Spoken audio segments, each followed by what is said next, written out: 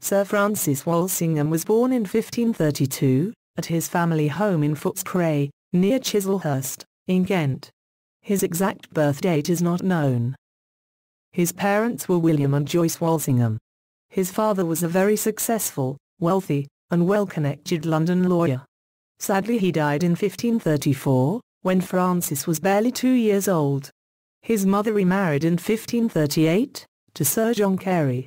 Walsingham had 5 sisters, and was distantly related through his mother's second marriage to Anne Boleyn. He married twice, first to Anne Barnes in 1562, she died 2 years later. He then married Ursula St. Barbe several years later. Ursula gave him 2 daughters, Frances and Mary. Walsingham's education would have begun, as any other noble's child would have been educated, in their home, with a tutor. Later he was enrolled at King's College in Cambridge, and when his studies there were complete, he headed to Europe to further his education. Upon his return in 1552, he enrolled at Gray's Inn, to further study to become a lawyer. When Edward VI died, and Mary I became queen, as with many nobles of Protestant faith, he was forced to leave England, and lived abroad in Italy. Upon her death, Elizabeth I was proclaimed queen, and being a Protestant herself, he was finally able to return home. Upon his return and through support from fellow exiles returning home, he was given the opportunity to become a member of Elizabeth's first Parliament, with the influence of the 2nd Earl of Bedford, and was even elected for a second term. Through his support of the Huguenots, he would befriend, and work very closely with Nicholas Throckmorton.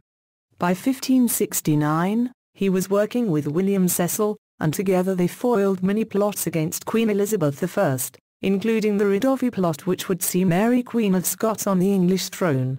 He was given the honour of a knighthood on December 1, 1577. Over many years Walsingham worked tirelessly for Queen Elizabeth, and earned himself the reputation and nickname of her spy master. He would become instrumental in convincing Elizabeth to imprison Mary, and eventually, when enough evidence was collected, Mary was put on trial under the Act for the Surety of the Queen's Person. She was found guilty. Reluctant to go ahead with Mary's execution, Elizabeth signed her death warrant, but did not give specific instructions for it to be executed. Ever being the manipulator, and with his queen's best interests always in his heart, Walsingham made the arrangements for Mary's execution. Unbeknownst to Elizabeth, and with Walsingham at his home unwell, Mary's warrant for execution was carried out. Sir Francis Walsingham died at his family home on April 6, 1590. Often complaining of ill health over many years, Walsingham spent much time at his country estate recuperating from various maladies, including pains in his back, stomach, and head.